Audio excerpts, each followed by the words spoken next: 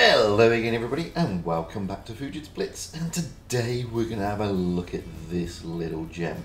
This is the E50, the German tier 9 medium tank.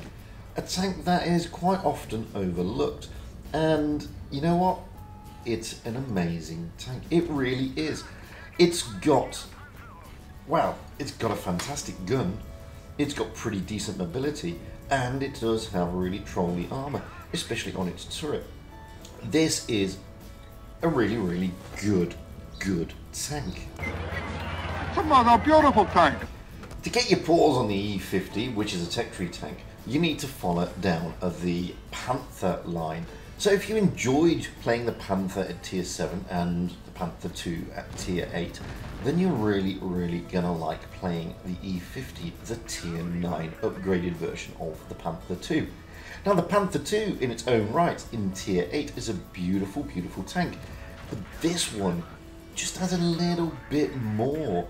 It doesn't have the same type of mobility as the Panther 2, but it does have a pinpoint accurate gun, as you can see there.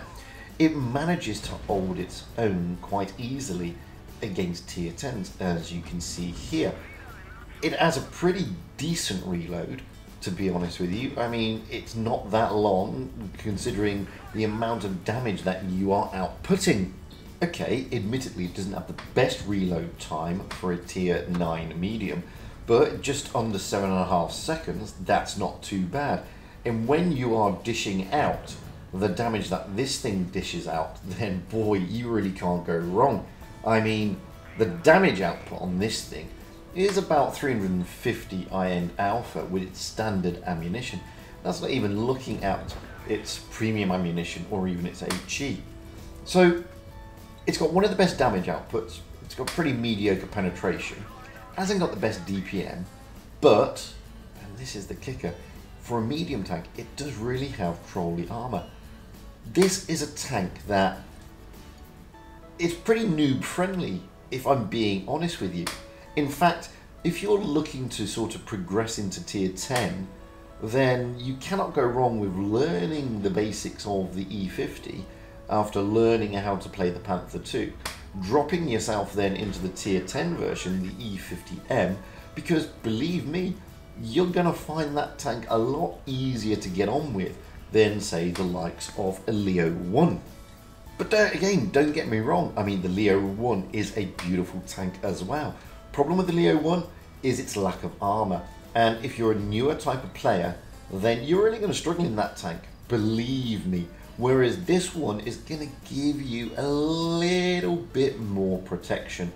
As I say, for a medium tank in tier 10 and at tier 9, for the German line, you've got either the E50 followed by the E50M or the Leo PTA followed by the Leo 1. Personally, if you're a new player, guys, you need to follow down the line of the E50 and don't start jumping into Leos until you feel slightly more comfortable with the kind of playstyle that they bring. And I'll be honest with you, I see a lot of new players with low battle counts and low win rates rolling out in a Leo 1, and they really struggle. Whereas if they were to roll out in this tank first and then progress themselves to the E50M, then they would not find themselves so much in a world of pain, because this one is a lot less traumatic and a lot less difficult to get around the battlefield in than a Leo. I love this tank, I love the E50, however, it's again not one of those tanks that you can just stick on the front line and hope to get away with everything. Doesn't work that way.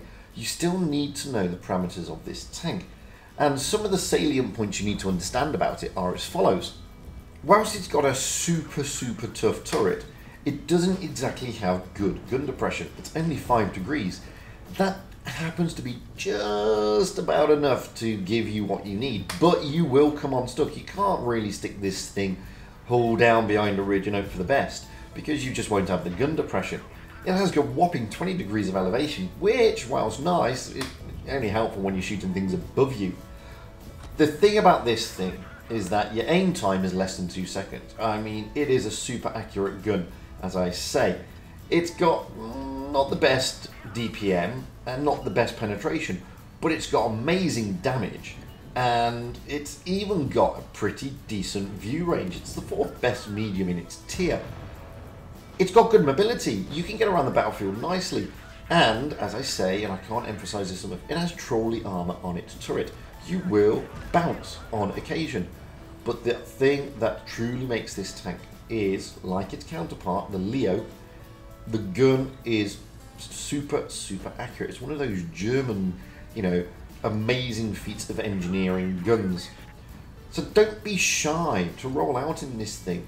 In fact, if you are venturing into the world of the upper tier mediums in the German line, seriously guys, avoid the Leo at this stage.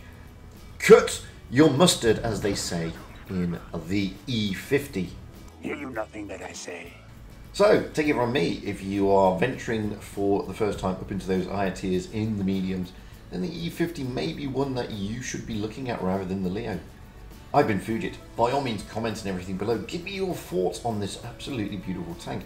And until the next time, stay safe out there, have fun on the battlefield, and happy tanking, because that is what it's all about. And this is my parting shot about the E50.